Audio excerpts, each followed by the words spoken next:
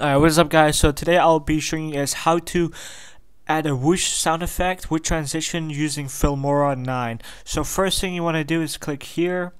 You want to go add your video. Now I have two videos, so I'm going to select two. And now add also your whoosh sound effect. If you guys don't have this, just type it on Google whoosh sound effect and download it.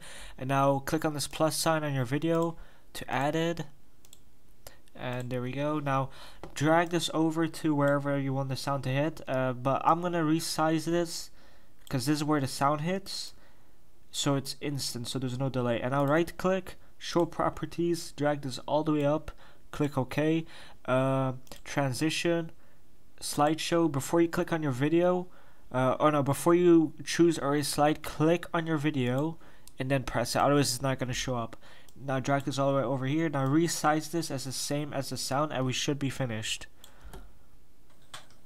There we go. If you guys enjoyed this, give it a like, maybe subscribe, and I'm out. Peace.